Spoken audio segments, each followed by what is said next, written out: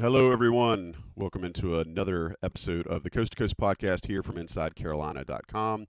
I'm Joey Powell. We are brought to you by Johnny T-Shirt and Congruity. With us, as always, Sherrell, McMillan, and Sean Moran, the two guys that bring the info that you have come to expect from us, very high level and also in-depth looks at UNC basketball, specifically what's going on with the roster and recruiting. There's not really much else we can dig into until the season starts, but if you're paying attention, that happens on Monday, the 23rd, is when the team can actually officially, according to the NCAA, practice. They've been doing a lot of stuff since then that the NCAA does not deem practicing, but on Monday, the 23rd, they can officially do what the NCAA calls practicing. If you know the difference between those two things, let me know. But without further ado, let's get moving. There's been a lot happening with regard to official visits. You guys know how important those are for the program to get guys on campus, especially during football season.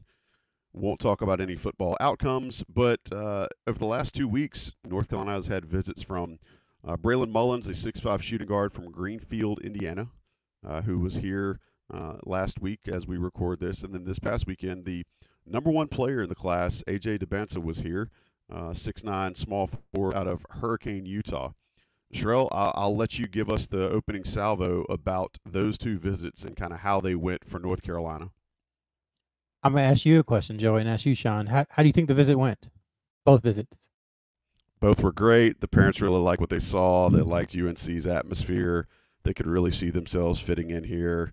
They liked seeing the team get up and down. They were really impressed by the environment. Michael Jordan played here. Have I hit all of them yet? All right, so we can move on to the next thing. Now, forgive my forgive my cynicism. It has been a rough weekend in a variety of phases of life. Multiple phases, 3 phases in particular. Specifically 3 phases, yes. Specifically 3 phases.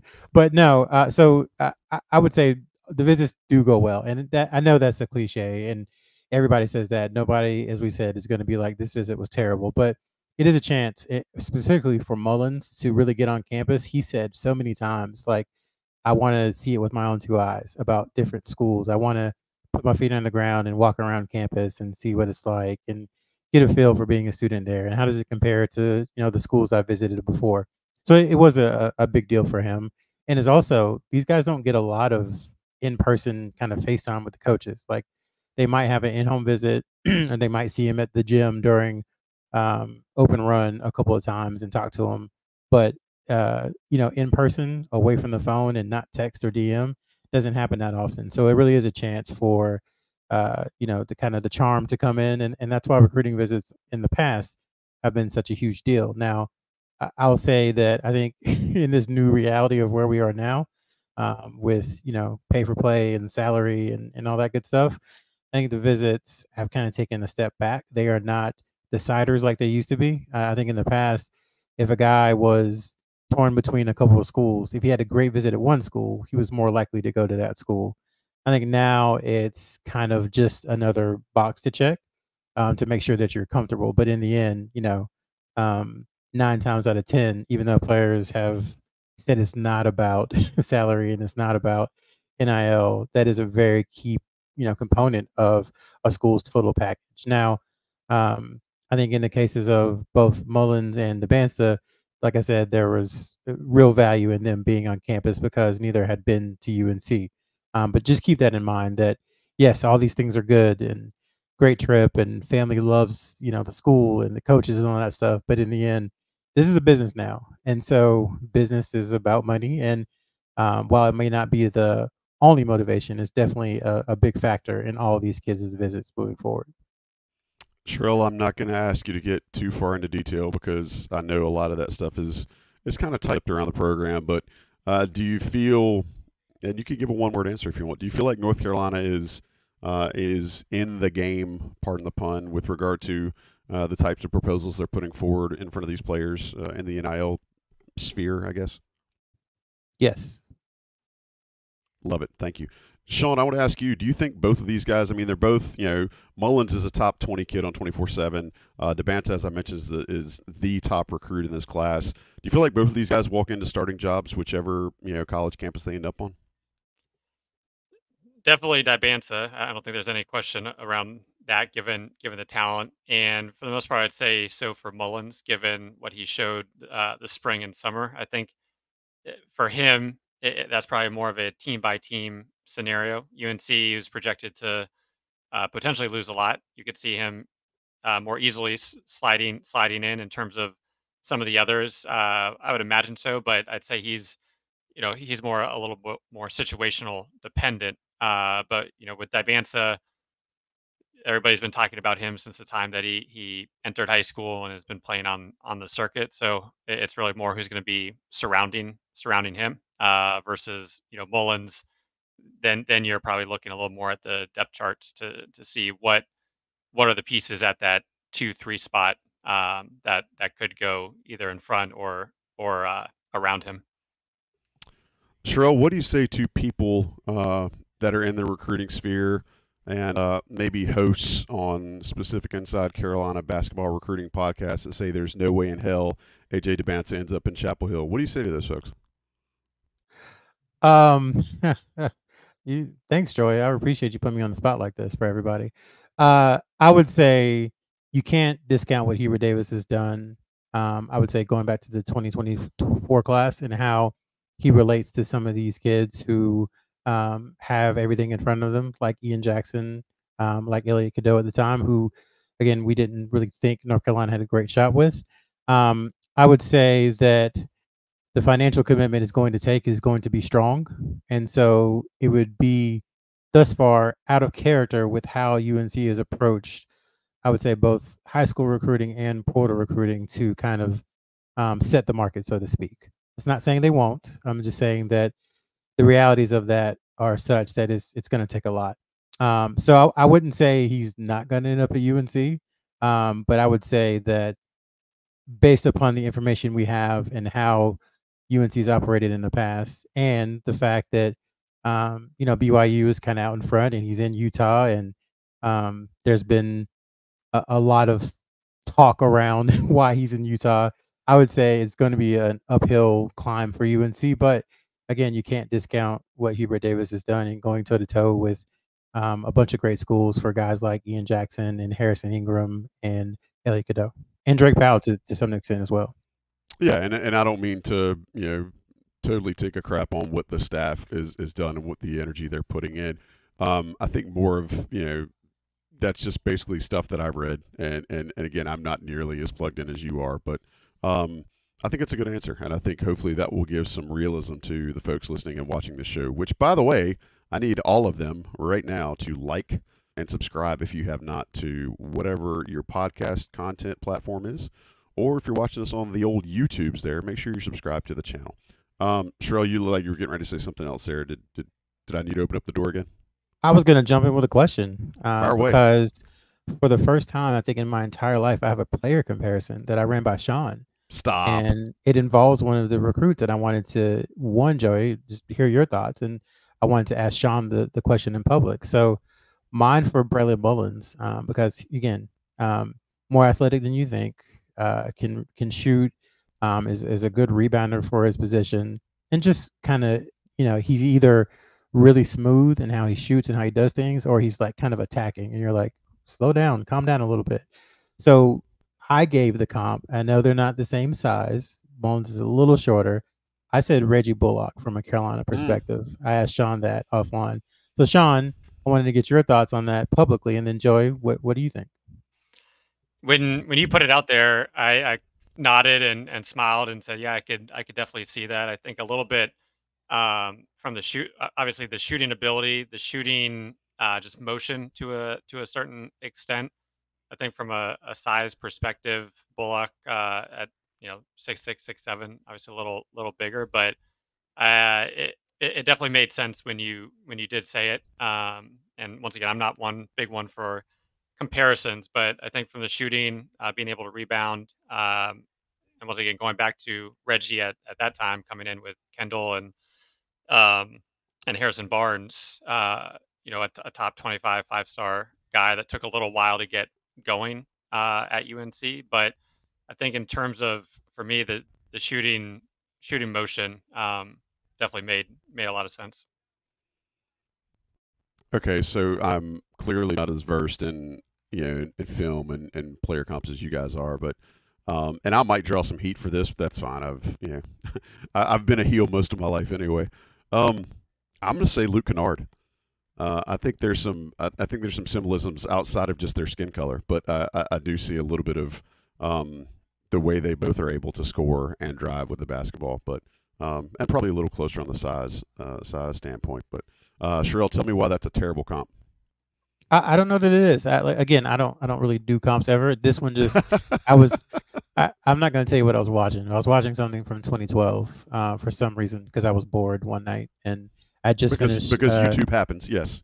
Yeah, and I had just finished a Batman episode of Cape Crusader. That was really good. Yes, I'm an adult and I still watch cartoons, whatever.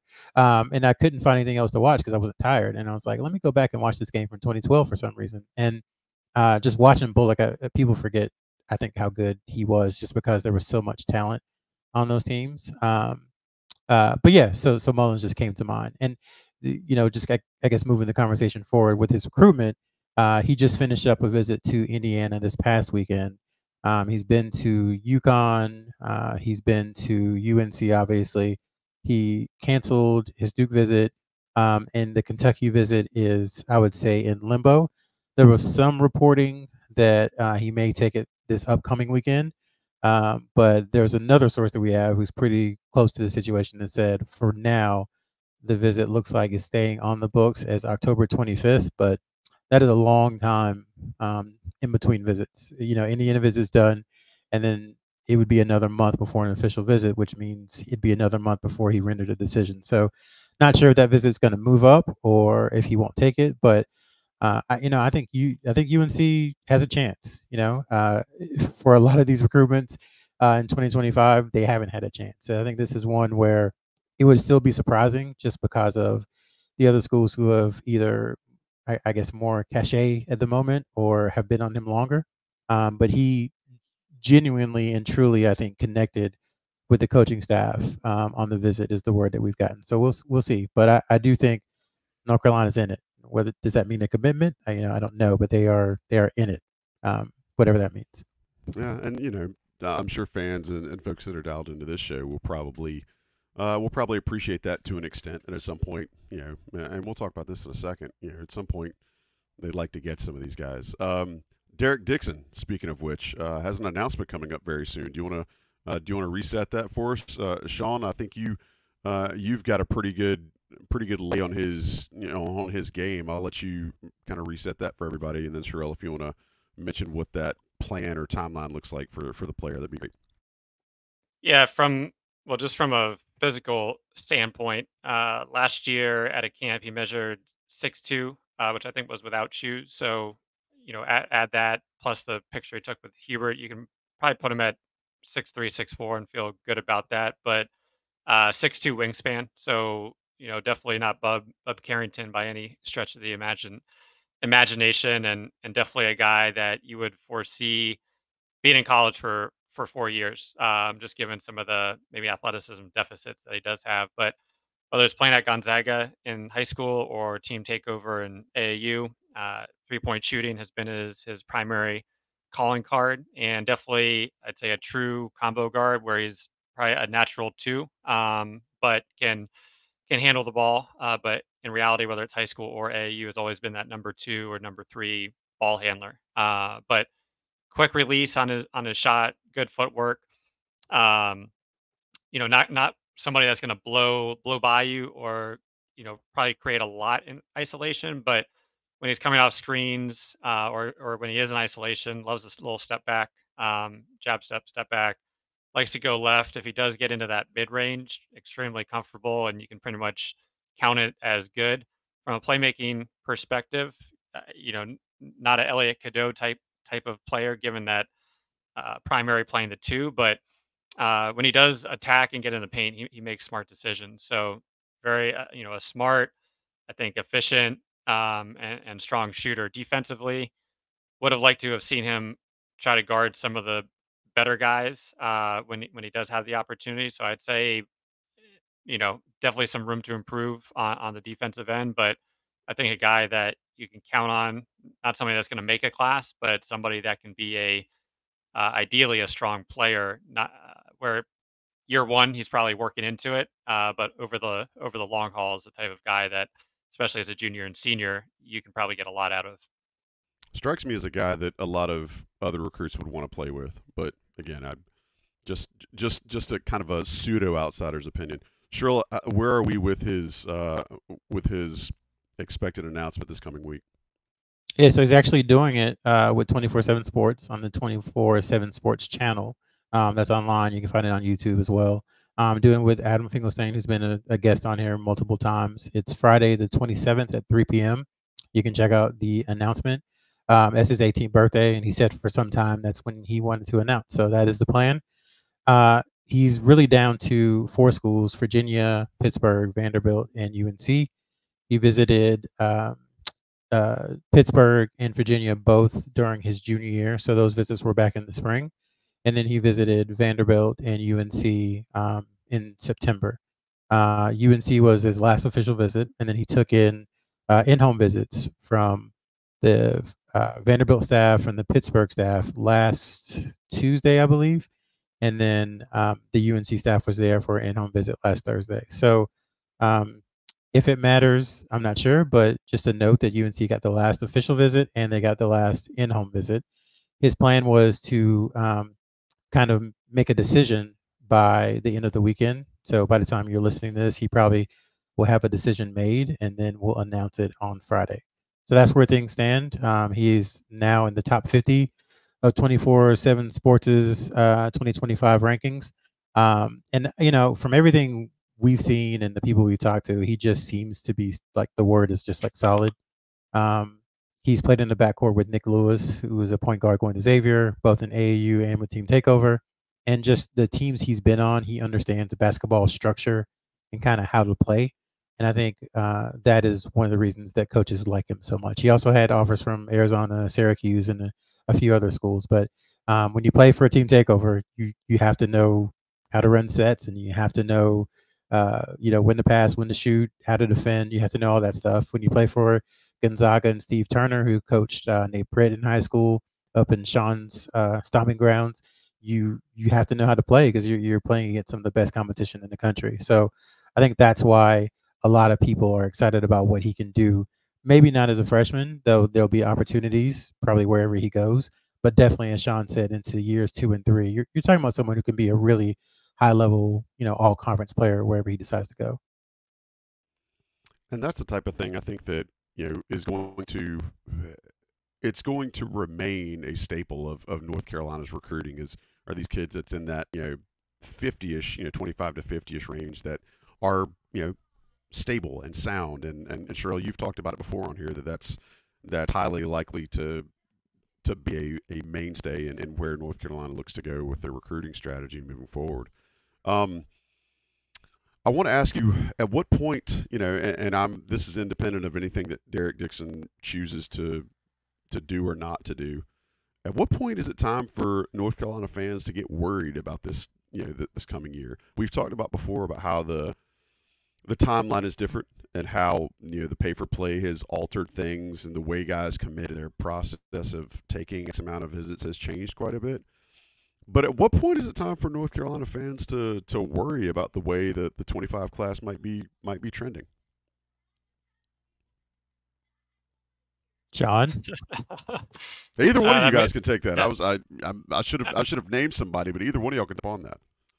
I mean, I'd probably say a few weeks into October, probably at the latest, because you'll see where Dixon ends up, and for the most part, the guys will have wrapped up their official visits that they were taking in September, early October. So I think you'll be able to. I know not everybody's going to be making a decision, but you can start to. Most people have already, but you can start to make more judgments in terms of who is left. Once again, with everything now, you can always, the high school classes are not the be all and end all with the transfer portal, but at the same time, I think when you look at, or at least when I've looked at Duke or Kentucky over the years, and they're bringing in the 5-star recruits, my mind is, well, yeah, that's an easier sell because you're just pointing to the one and done player right there and saying, hey, there's going to be ample playing time. But that's what I think UNC has been doing this year, because there should be ample playing time for these guys next year. And if they're not able to reel some in, obviously it'll be disappointing, especially coming off of that strong 2024 class. But we know the times have changed, and it'll kind of show where UNC is in the general pecking order, I think, in terms of how this class shapes up. Sherrell, I'm not going to let you out without an answer. Well, in general, I think the mind of a fan is worry all the time, and I don't say that demeaningly. I just think that's factual. that's no, it's okay. that's just kind of it is. When you care about something as much as folks care about Carolina basketball, they're always gonna wonder what's next, what's happening, why isn't their commit, why has it been 19 months or 20 months since they had a high school commit? So I think it's fair to be worried now. I think personally, I think another 2 weeks or so is the line of kind of demarcation for me personally, because as Sean said, guys will be finishing up 3, 4, 5 visits. And I think everyone said it back in July. Setting up an aggressive visit schedule of 9 official visits between September 1st and November 2nd sounds great in July when you're not doing it. But once you get to week 3 or 4, it's kind of like, yeah, I've had enough of this. I have an idea of where I might want to go. Let's talk to coaches and let's get this done. I think you're seeing a little bit of that now. Isaiah Dennis, who is coming to UNC on Friday, canceled his Michigan visit this past weekend. We talked about Mullins, who has canceled some visits. Koa Pete canceled some visits. Not that Carolina is really a factor there right now, but he canceled visits. So you're seeing guys are kind of tiring of the process a little bit. So I think we'll really see a lot of dominoes fall in the next 2.5 weeks, and we'll have a better feel for what exactly North Carolina needs to do. Because right now, the guys that they're recruiting are kind of it. There's really no one in the background in the high school class who they're like, yeah, just hang on and we might call you in a couple Right. weeks. It's kind of the guys they have now or portal. And I don't think they want to take 6 or 7 guys in the portal. They'd rather kind of do half and half, 3 guys in high school, maybe 3 guys in the portal. So we'll see is the answer I would give. If you're a fan, no issues with you worrying right now. It's your right to worry. But I think give it another 2.5 weeks before you really press the panic button. And I'm not trying to pull a fire alarm at all by any means, but again, I feel like we owe it to our listeners just to try to get an accurate pulse on things with where they are, and with these guys coming to campus pretty frequently. I think people are starting to pay attention and wondering when some of those proverbial shoes are going to drop. And that's what we said before, Joey. The variance of this class, variance is one of this podcast's favorite words, is very volatile. It could be in a month they could have no commits and everything is insane, or they could have stole a couple of guys, got a guy that they maybe are close to leading for, and have 3 really solid commits. Anything in between there could happen. So I think that's the frustrating part for fans. It's just that there's so much up in the air. There's not like, oh, well, Carolina has X player or Carolina has Y player already committed, so they'll be okay. This isn't a necessity. You're getting to the point now where all the guys left are close to necessities, and you can't lose all of them. So I think that's where some of the consternation is coming from. I want to get Sean to go full Dan Patrick show on us, and every time we use words like variance, he hits a little ding, just so that it becomes more part of the coast to coast lexicon. So the last thing I want to throw out there too is with the staff visits that have been going on. Sherrell, give us a reset there, and then Sean, I'm going to come to you with a question about specifically, which of these guys you feel like, I asked you earlier where these guys are going to fit in. Do they start? Do they not start? I'm going to ask you in a second, and I'm giving you a chance to prep now. Which of the guys on UNC's board do you feel like are instant starters versus guys that are going to come in and probably take a year to get ready? Sherrell, tell us about where the staff has been over the last week or so. So they finished up that kind of whirlwind cross-country tour 2 weeks ago. And then last week wasn't as visit heavy, but they did get out to see Cole Clower, who's the 2026 forward.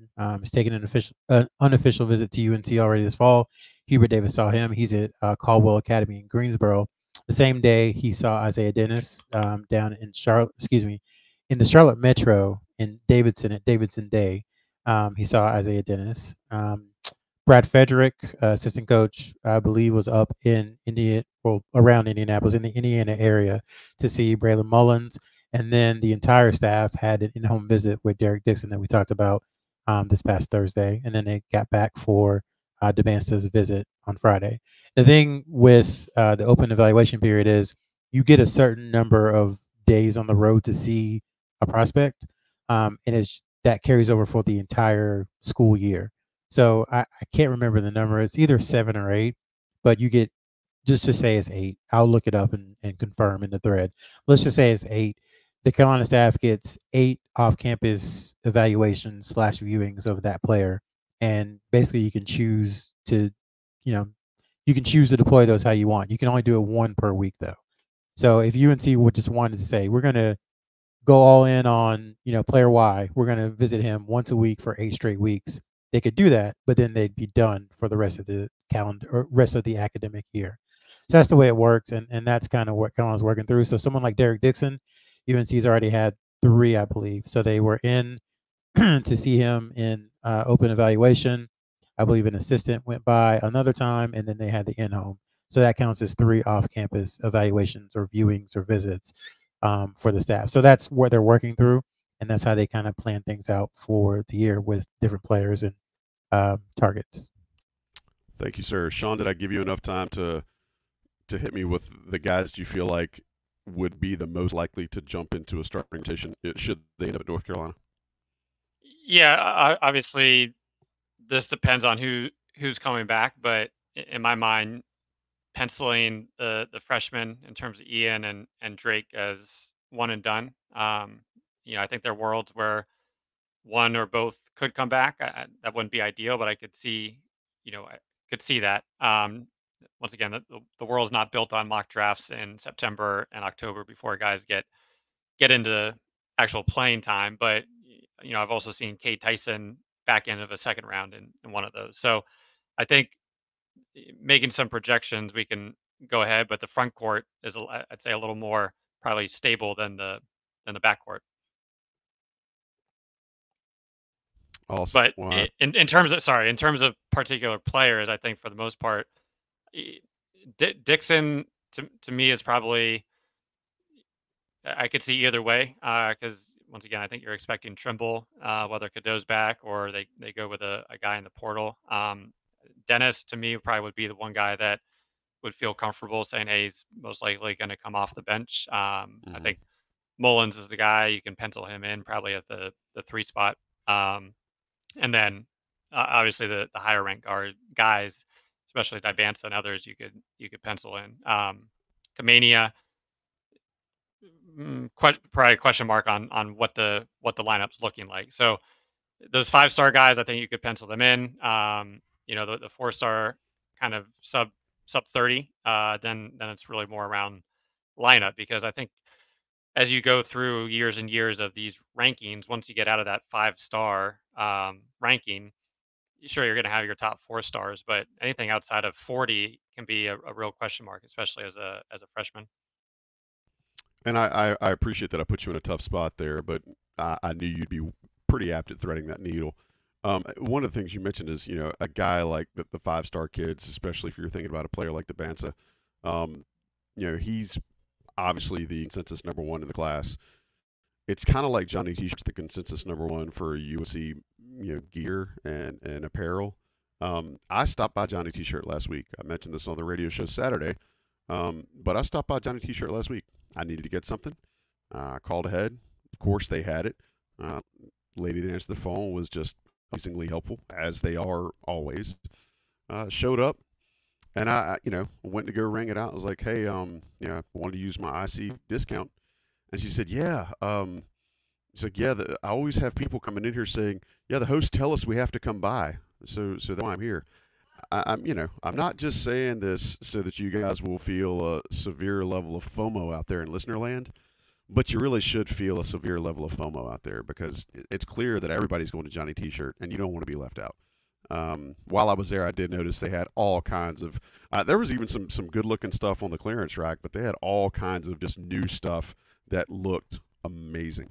Sherrell is a Nike guy. Sherrell is a Jordan brand guy, and I'm fairly certain if unchecked, Sherrell could go in there and do some serious financial damage.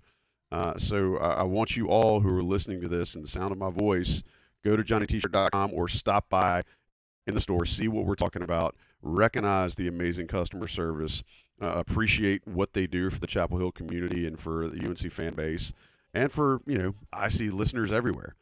They're great folks. We want the great folks that listen to this show to be linked up with other great folks. Check them out. Use your premium discount code to get an extra 10% off, and you'll be happy you did. We love Johnny T-Shirt. Want you guys to love them as well. JohnnyT-shirt.com. We're going to take a brief break. If you're listening to us on audio, there will be some national advertisements dropped in here. And then we'll be right back to talk a little bit about player previews for this coming season. Stick around. Coast to Coast Podcast here on InsideCarolina.com. All right, thanks to everybody for being a part of the show. I'm Joey Powell. Sherrell, McMillan, and Sean Moran are with me as always here on the Coast to Coast Podcast for IC. What we started last show, we're going to continue doing up until the game start, is we're doing a little bit of player preview as we kind of help you guys get ready and turn the page over to the 24-25 roster. Last week we did R.J. Davis and Jalen Withers. This week we're going to go to Seth Trimble and Jalen Washington.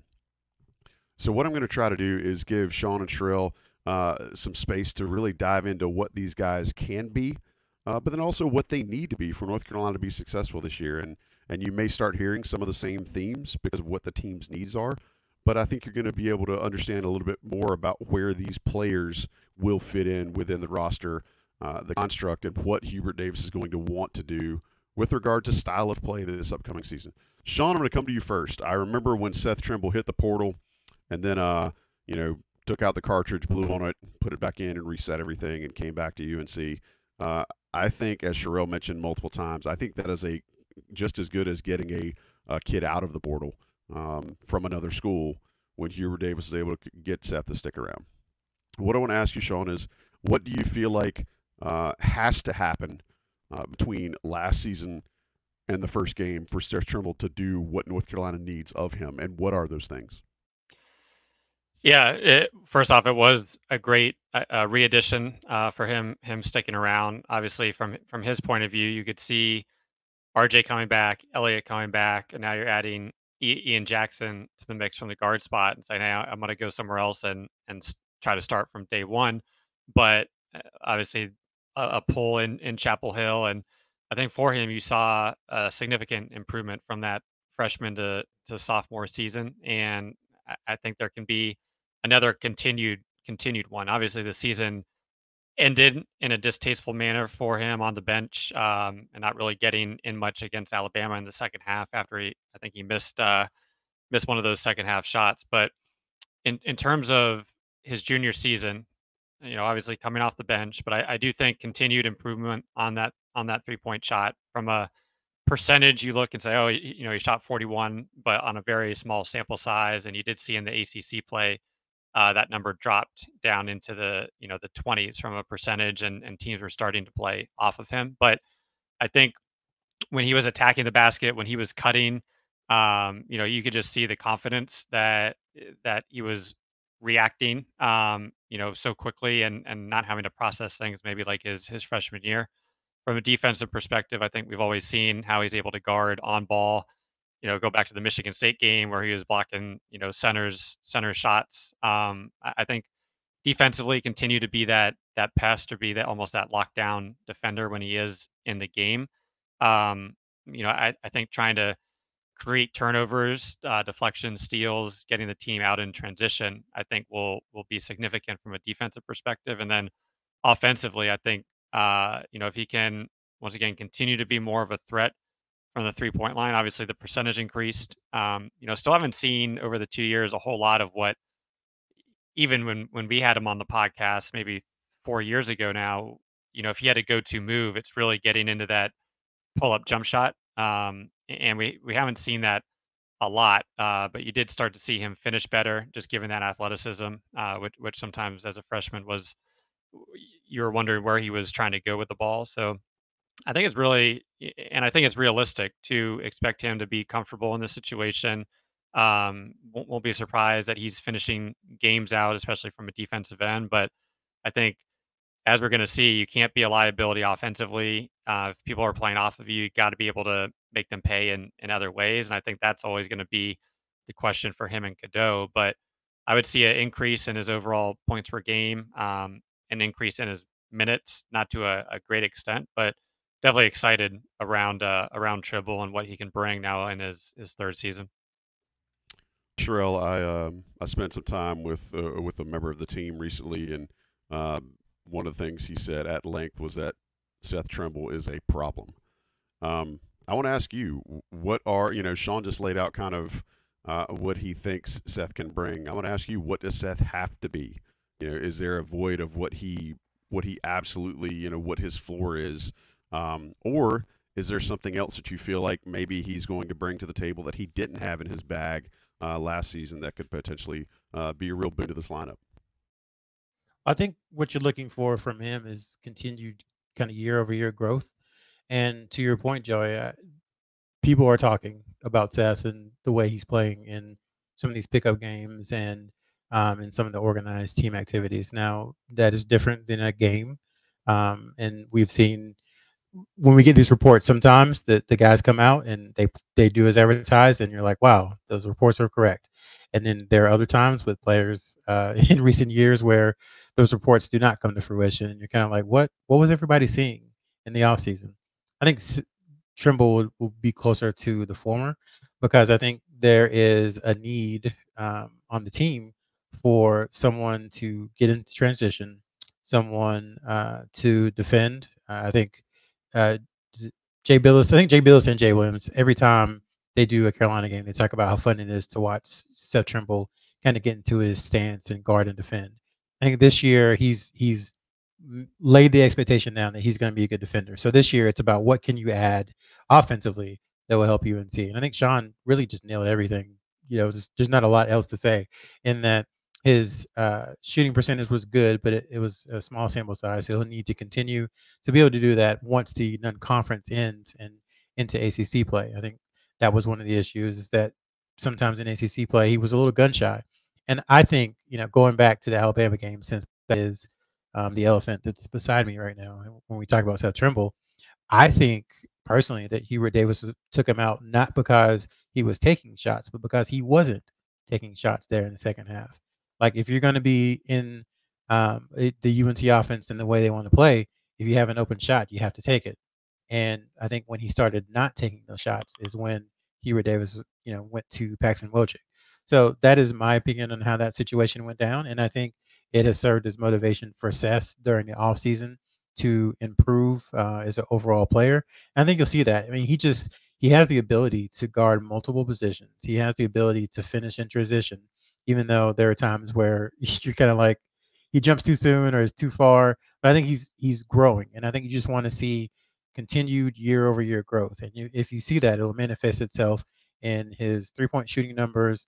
Um, all his other stats are pretty much up. He cut his turnover rate in half last year. His offensive rating went up by like 20 points last year. So you just want to see continued improvement. And there's going to be a role for him too. So I think people who anticipate him not having a role just don't understand the way Hubert Davis has played the last few years, especially when you have younger players who don't get the minutia and finer details of defending in the ACC. I think one thing to add, and we'll be curious if it's Seth or who it is. Last year in the summer and preseason, we talked a lot about Cormac Ryan and Harrison Ingram and even Paxton Wojcik from a leadership perspective. And I think you have RJ as a fifth year, but is he the most vocal guy? I think that's the question. Who's going to be bringing that leadership role? I think you saw Cadeau start to get a lot more comfortable as the season went in terms of being vocal on the court and in timeouts. But when you have a guy, now a veteran and third year, can he? I don't. He's not. I don't think he's the personality that's going to fully fulfill that. But can he play a role in that leadership aspect that we saw such an improvement from last year compared to 2 years ago? Yeah, if you the two guys we're talking about, RJ Davis has been at UNC for 5 years, and who's been at UNC longer? I guess the second longest. It's Jalen Washington and Seth Trimble. Somehow this will be their third year, UNC. So that moves us on to the next one, Sherrell. I'm glad you kind of segued there. I don't know that there has been a player that has as much perceived negative pressure on him as Jalen Washington. And by negative pressure, I mean kind of this thought process because of what happened with North Carolina not landing certain bigs in the portal, this desire to replace Armando Bacot, this desire to fill in the net rebounding that they had last year that Bacot provided. I think you're looking at a situation right now where there's a lot of people, whether fairly or unfairly, that feel like if Jalen Washington does not produce, then negative consequence, negative consequence. Sherrell, I'm going to put that at your feet right now. What do you feel like Jalen Washington has to be able to do at a bare minimum for North Carolina to be at least remotely close to what they think they can and want to be this coming season? Be the best version of himself and not try to be Armando Bacot or any post player that UNC has had in the past, because UNC is going to be different this year. And I think we all need to start getting our collective heads around it now. It's not going to look the same. It's not going to be, drop it off in the post, pound 3 dribbles and make a move. That's not his game. He knows that. UNC knows that. He said that. Opponents know that. So it's not going to be the same thing. It's going to look very different. And so if you try to replace what Armando Bacot was, then you're not playing to your personal strengths. And if the coaching staff tries to replace what Armando Bacot did with Jalen Washington, they're not putting him in the best position to succeed. So when I say he needs to be the best version of himself, that is what are his strengths. I think Sean, from the very first time we watched him play, like whenever that was, years, decades ago, it feels like, Sean was like, oh, he catches the ball, he faces, and his mid range is pretty much unstoppable. That's who he is. We Hubert Davis, the well traveled quote now about him being the best shooting big man in America. Well, that Syracuse game, he hit at least 1 3, and then Charleston Southern, he hit a couple. He's got to do that more regularly and do that consistently. And then he does have to rebound from the offensive side. He has to rebound, and he just has to be a competent defender. He's not going to be Armando Bacot on the defensive end either. So just like don't fall victim to comparison and the expectation of trying to replace somebody who was an All-American and a kind of a Carolina legend, the all-time leading rebounder in 4 years. Don't try to be that person. Just be Jalen Washington. Do what the coaching staff asks you to, and I think he'll be fine. But there hasn't been a player, to your point, Joey, in a long time where get ready for the ding, Sean, where the variance in how he plays will change North Carolina's trajectory potentially. Now they have been out in Lubin, and who knows who's going to start between those two at the center. I mean, they could even go a different way with the center position. But if Jalen Washington can be a good rebounder and he kind of fulfills some of his promise, now 2.5 years away from those injuries, then North Carolina can be a really, really good team. But if he's not able to kind of take the next step, then that definitely lowers the ceiling for UNC a ton. Before we go to Sean, I'm going to ask you to this, and then I'm going to get off. How many times do you think he's played more than 15 minutes in a game in his 2 seasons at UNC? I'd say you can count them on one hand. Good question right off. 7. I'll say 3. 3. Joey got it. So there were the back-to-back games when Armando and Pete Nance were hurt. Yep. So 27 minutes against Virginia. He played the next game, I think it was 16 minutes, and then he played against Charleston Southern 16 minutes. So those 3 times in his 2 seasons. Yeah, it makes you worry about not worry. I shouldn't frame it that way. It makes you wonder about how focused on his conditioning things have been this summer, because I guarantee you we're not the first people to think about that. I'm sure there's a lot of folks inside the the D.N.E. Smith Center, specifically around strength and conditioning, that are probably paying attention to getting him to be able to play extended minutes, including a faster tempo, which we're fairly certain is what Hubert Davis is going to want to do. All right, Sean, I gave Sherrell kind of the floor. I'm going to give you the ceiling or the roof. You tell me how high the ceiling could be for Jalen Washington. And if you want to go BHAG with it, that's fine, or you can be realistic. But what is the ceiling for Jalen Washington this coming season? So I think he's such an interesting case study, because to Sherrell's point, he brought up the minutes per game. How many times has he played over 17 minutes? You look at the defensive side and the conditioning, and to me, the biggest concern is the agility on that defensive end of how much improvement did he make on that end. But if you're just looking at another team, or say you're an NBA team running your analytical models, he is going to pop out, and like there are going to be alarm bells ringing based on what he produced in minimal minutes last year. But from an offensive efficiency standpoint, was off the charts. He was 99th percentile in synergy. He was excellent in pretty much every category offensively. He improved his 3-point shooting, where he was a threat. And in my mind, he has, if you had to say, hey, 3 seconds left, I'm going to put somebody in one position, like I'd probably take him over anybody in the country on that mid-range face-up jump shot, in terms of what he has, even though we didn't see it as much last year. So I think there's a lot of, from a numbers side, a lot that showcases what he can do with larger minutes, but it's all going to go back to, I think the agility and conditioning standpoint.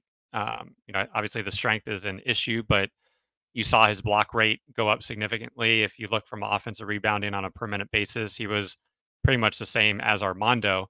But I think there's still a lot of room for growth. So, I think in a best case scenario, he turns into that, what we've seen over the years, that UNC big that takes that leap from, hey, they are efficient off the bench, to now you're a bona fide starter playing, 25 minutes a game and averaging in double figures.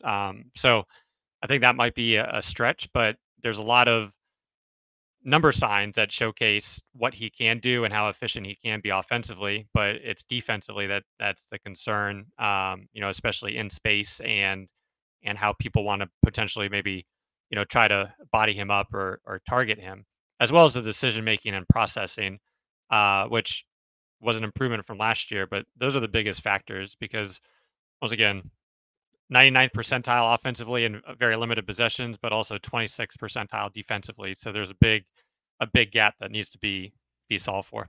Would you say there's a variance? Is that what you would say? Sherrell, go ahead. Ding. His per 40, again, limited sample, last year, 18 points, 12 rebounds, 2.7 blocks. So eye-popping for sure. But can he make that transition into playing more minutes per game every single night? The rigors of the ACC and just the physicality that the game has and brings, with this non-conference schedule that UNC has, the travel, just add all that together. Plus, you're adding more minutes than he's played in his entire basketball career, high school, AAU, or college thus far. Like, can his body handle it, and can he produce over and over and do it again and again? And, I don't think usage rate. Sorry, Sean. I don't think his usage rate is going to be anything near where Baycott's was. But if he can give you something like that per 40 in 28 minutes, I think UNC fans and the staff and anybody associated with this program will take that and run and do naked somersaults all the way down Manning Drive. Sean, go ahead. The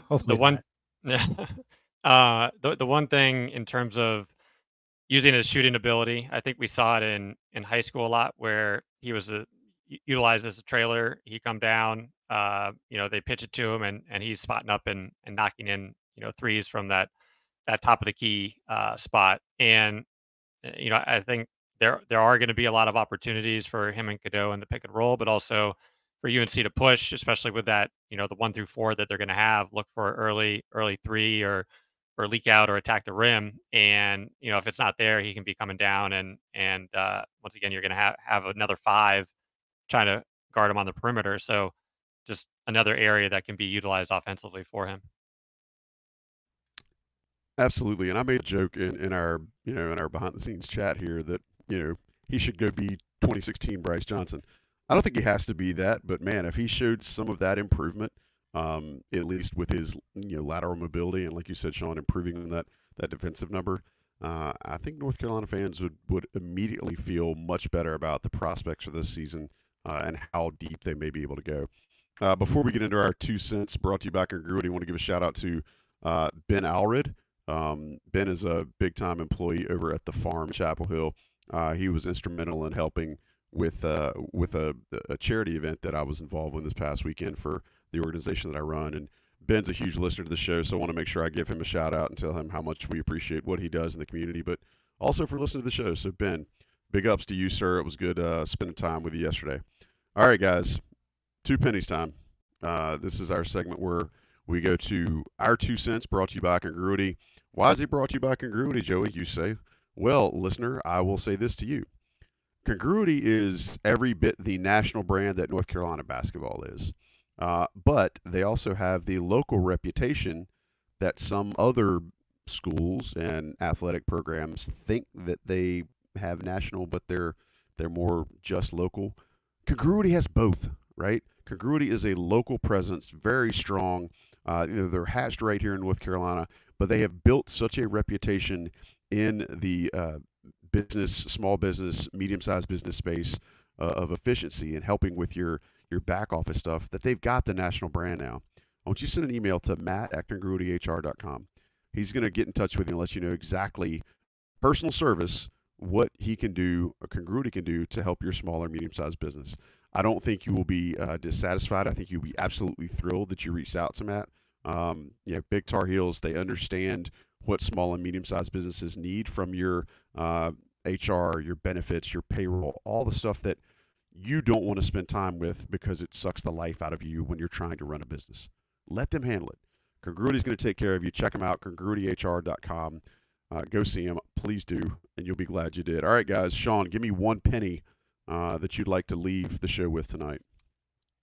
Last time we were talking about how exciting it was to get the guys on campus and what can happen from a recruiting standpoint. And I think, even the guys that maybe weren't as enthusiastic or maybe UNC was trailing, you've seen them come out, as you put it, Joey, and hit all the right buttons in terms of a strong visit. So, now it'll be interesting to see where everything ends up. And once again, I think in terms of where UNC is in the pecking order, you take a guy like Braylon Mullins, where it's going to be hard for him to get him out of the Midwest. But here you have Sean May, as an example of, hey, this is what I did, and look at my success both on the court and off the court. And wouldn't be a show if I couldn't get one Big Ten dig in there. But do you know how many times Indiana's been to the Elite Eight in the last 30 years? Once, 2. I believe. 2, yeah. Yep. Carolina, 1. Marcus Page, and then the championship game. Elite Eight. Yeah. That Carolina beat the Swiss Team. team. So yeah, one time. So, I think ideally UNC should fare well, or at least put themselves in a good situation in that one as well as the other ones. But we'll be able to know in a few weeks how everything really shook out once the dust has settled.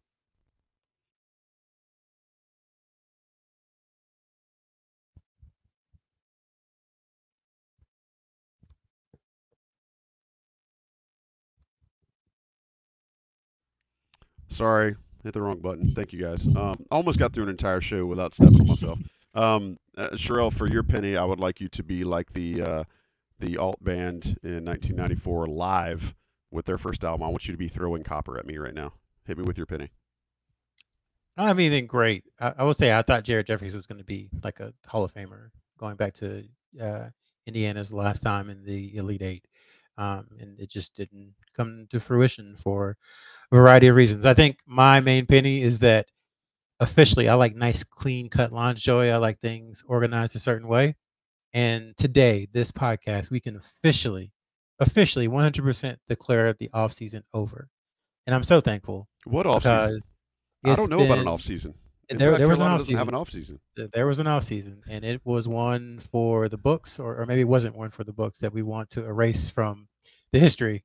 Regardless, it was a long, winding path from the aftermath of the Alabama game, sitting right here where I am now, with Tommy Ashley doing the post game, through all the visits and non-visits and cancellations and commitments and not commitments, and the international flavor that took over from June on, and just everything that happened.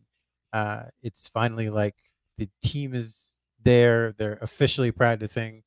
They're going to be playing in front of people in a couple of weeks, and then on TV in less than a month. So I just want to say goodbye to the offseason. I will not miss you. I hope to never think of you again. And that's my penny.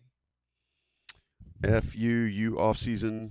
I don't want you back. Remember that song? That was a good song. Yeah, it was. I will say, Sherrell, I'll tell you the same way I tell my daughter after she goes through something really difficult. Usually it's around soccer. I'm like, but did you die? Right, sir? You did not die. You lived and you prospered and you got us all through it. So we're grateful for you. I would say around April 16th. I was wondering how long I was going to make it. That was some times. Well, Sean and I we're not about to let you just tap out like that, and we're glad you stuck it out. And we're glad our listeners stuck it out for the show tonight. Again, we're continuing to do the every other week rotation, but North Carolina starts practice this week. Real practices. We're getting close, y'all. Stick with us. You've gotten through the 40 days in the wilderness of the off season. We've got plenty of time to chop things up between now and when the ball actually tips off, but it's closer than it's ever been. So make sure you're ready. Guys, thank you so much, Sherrell, Sean. We appreciate Johnny T-Shirt. We appreciate Congruity. We appreciate John Siegley for producing the show. But until next time on the Coast to Coast podcast, I am Joey Powell. We will talk to you very, very soon on InsideCarolina.com.